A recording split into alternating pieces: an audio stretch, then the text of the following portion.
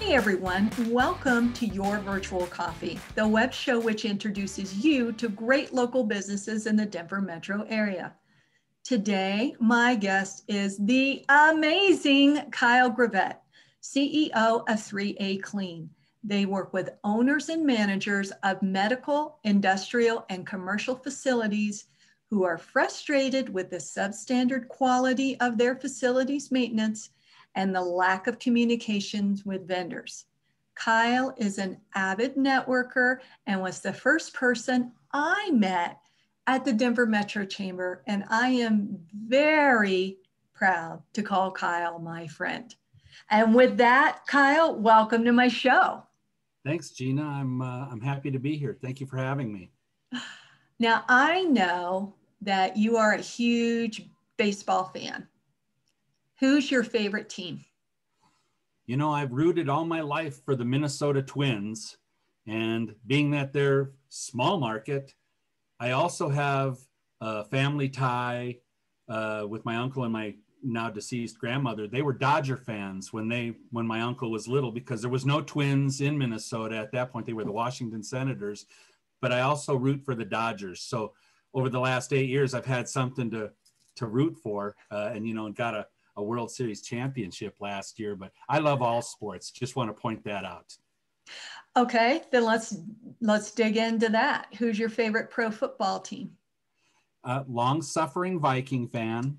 And I'm probably going to turn off a lot of people here, but I started rooting for Tom Brady and the Patriots when they played the Super Bowl. I think it was the 2002 Super Bowl against the St. Louis Rams, because I had a little case of the chapped rear end with the owner of that team at that point. And I've rooted for Tom Brady ever since. And I rooted for him even in the Super Bowl, even though I have so many family and friends that are Chiefs fans. But there's just You were rooting for Tampa Bay. I was rooting for Tampa Bay because there's just something about that man and the chip on his shoulder, and he wants to prove everybody that he can do it. And I love that drive in him. So my favorite team is the Vikings. My probably favorite player of all time is Tom Brady. Okay, that's fair enough. All right, we got to hit college football. Do you have a favorite team for that?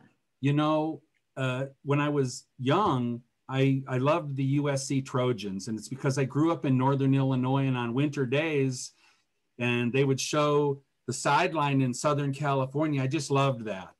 Now, were you a Marcus Allen fan? I loved Marcus Allen. Loved Marcus Allen. He deserved that Heisman Trophy. He's the man. And I loved Bear Bryant when I was a little kid. So, I'm a Roll Tide guy too. Well, you'll be popular with some of my audience because I have some big SEC fans out there. Right. And, and I rooted for Nick Saban when he was the coach at LSU, mm-hmm. And I love Ed Orgeron, who he still is the coach at LSU because he was at SC. And I felt like he should have had that head coaching job. And, so I followed him. And when they had the chance to win that national championship, I was in his corner for Ed. I get that. Okay. So outside of sports, which it sounds like you're really passionate about, what do you like to do for fun? More sports, golf. Now, do you go to places like Topgolf and hit the ball there? I go there for the social event, to practice golf. That's not the place that I would go. Number one, you don't need to pay $25 an hour. You can buy a bucket of balls for $5 for a small bucket or $9 for a large bucket. And you can go over to the practice range and, so there's a more economical way to practice. But I like Topgolf for the socialization and the networking. We've been there with the chamber, and it was an awesome time. That was a great event. You're right. Yeah. My issue with that, besides the fact that Sam and I could get soda, Diet Coke whenever we wanted, which was awesome. I'm left-handed. And so it's very rare that I come across women's golf clubs designed for left-handed people. So I just assume when I go to places like that, they're not going to have anything for me anyways, other than the nonstop refills of Diet Coke. So you got that going for you. So I have that going for me. Yeah. So as the CEO of 3A Clean, and you guys do industrial cleaning, how'd you get started in that field?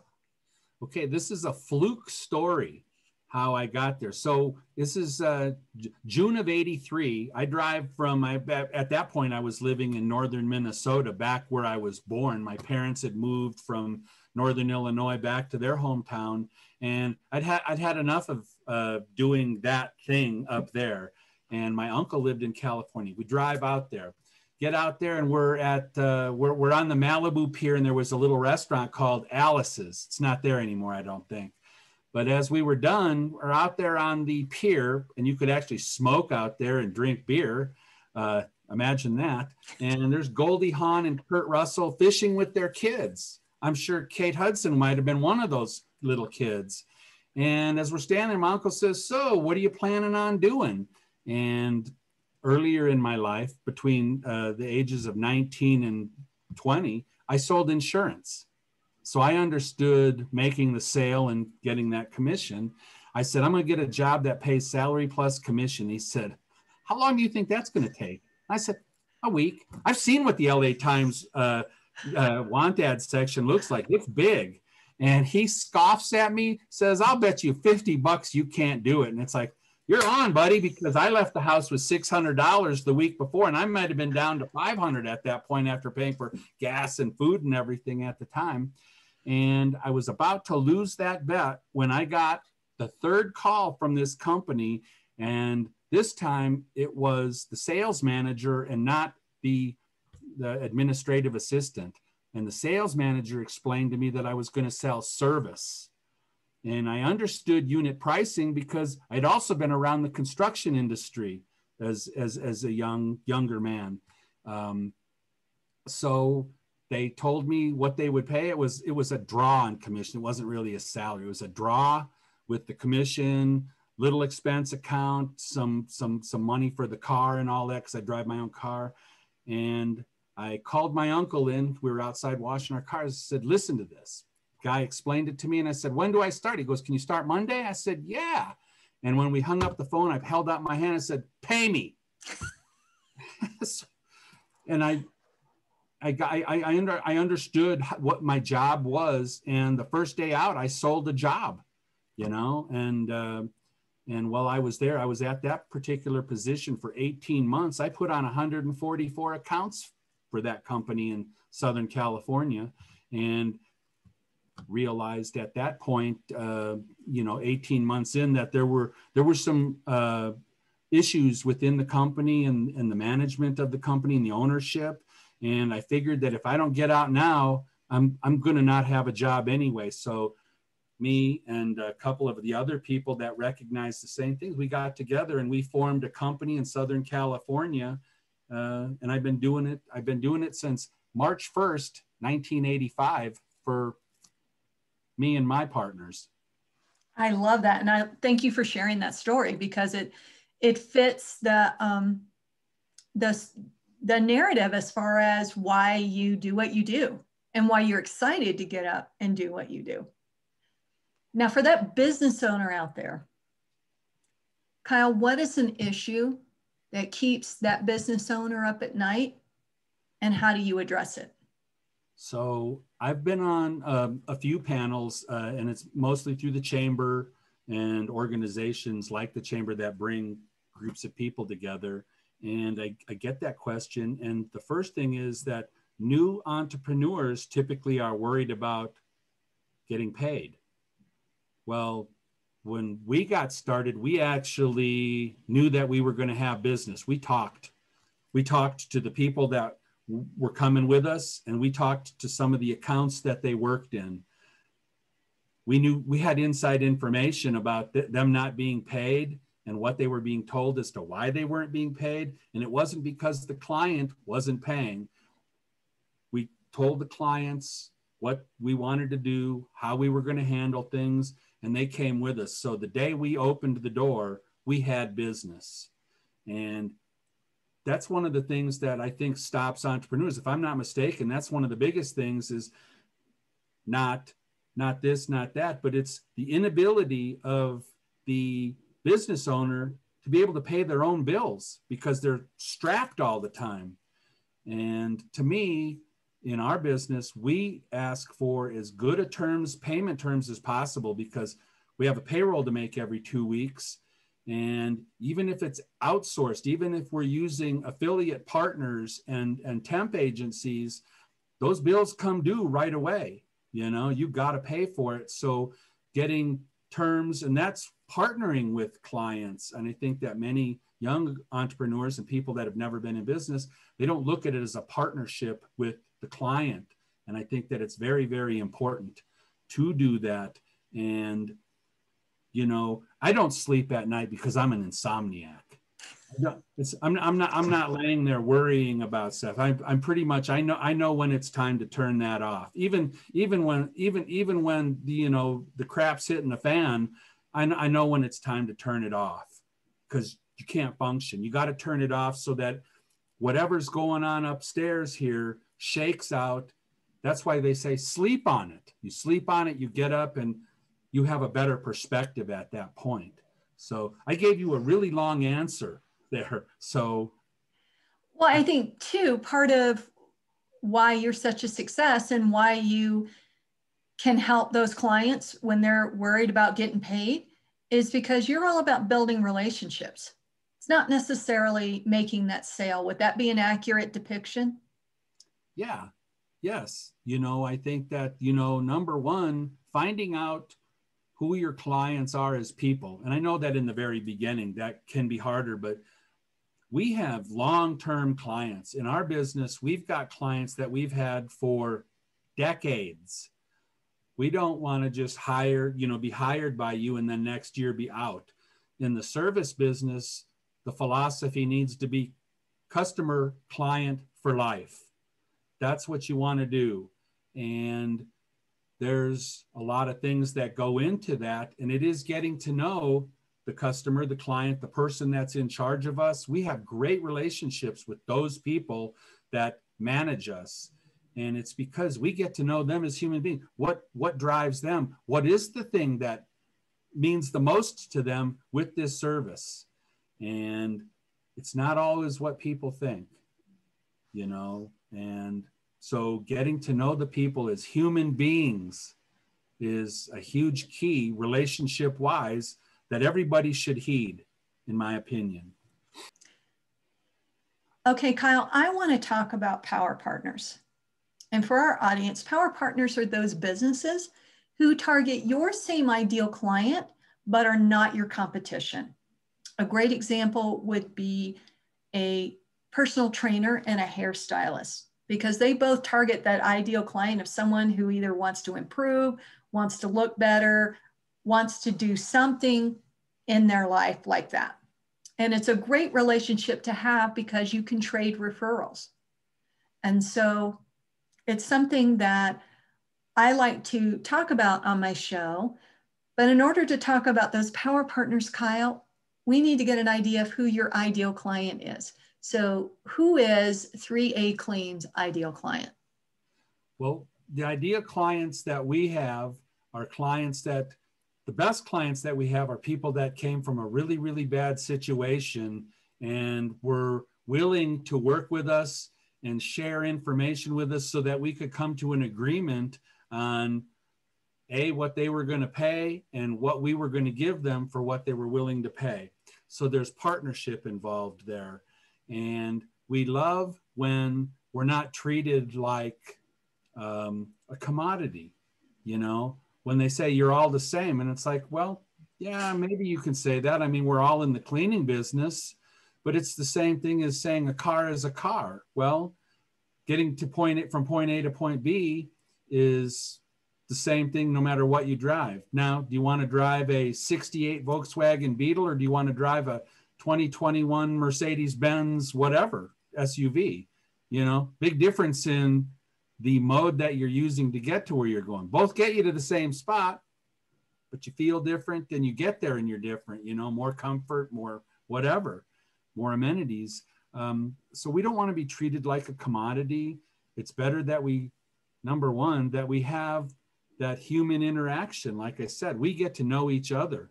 That's the best. Those are our best clients. And we've got a pretty good roster of clients that we've had for well over 10 years, over 20 years.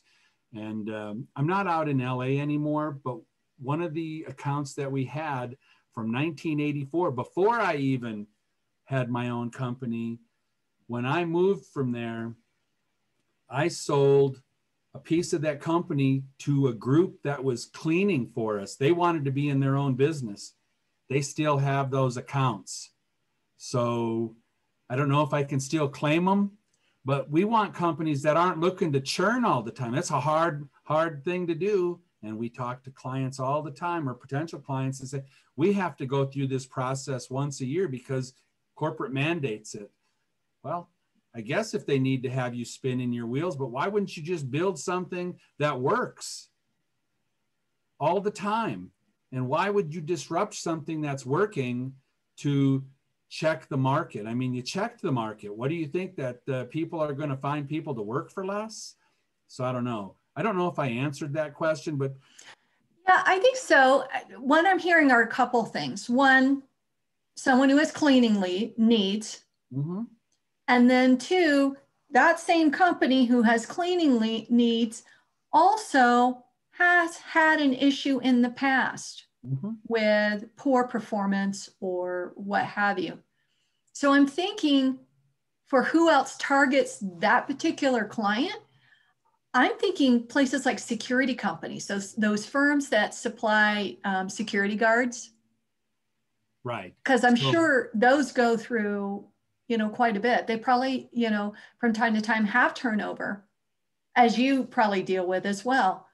I'm also thinking, because you clean commercial spaces, those commercial real estate agents, because some do landlord representation, some do tenant. And so those are the two that I'm thinking of. Sure. So like for us, the industrial accounts that we take care of, there are landscapers at every one of them. The landscapers take care of the greenery during the summer, and they do the parking lots in the winter. They take care of the outside, you take care of the inside. That's correct. So you got the landscapers. That's a great one. And almost all industrial, big industrial, typically they have an in-house staff maintenance to take care of things, but they also have outside help when the project gets big enough. They'll bring in commercial electricians. Most of the places have industrial elevators. Some of them even have, the nice elevators you see in a Class A building. So elevator companies, that's another one. Okay. Commercial plumbers is another one. And typically the people that I'm mentioning right now, they would actually deal with the person that we deal with. Right, the same decision maker. Same decision maker. And oftentimes the decision maker at the level that we're at may be able to say, I need somebody else. And, somebody in accounting or HR or somebody in the C-suite has ultimate authority to say yay or nay on it. But that person that's dealing with it on a day-to-day basis at the highest level in that organization, that's typically who we deal with.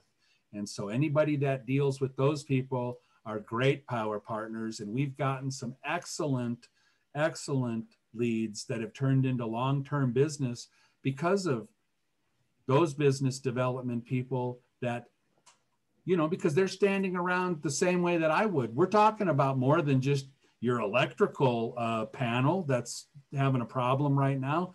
We're addressing the electrical panel with the people that are there. And while that's happening, we're talking about the Nuggets game last night. We're talking about this, and all of a sudden the cell phone rings and the manager of that company's maintenance gets a call and hangs up and he says, my janitorial company is terrible. And the little light bulb goes off, and hence we're there. Exactly.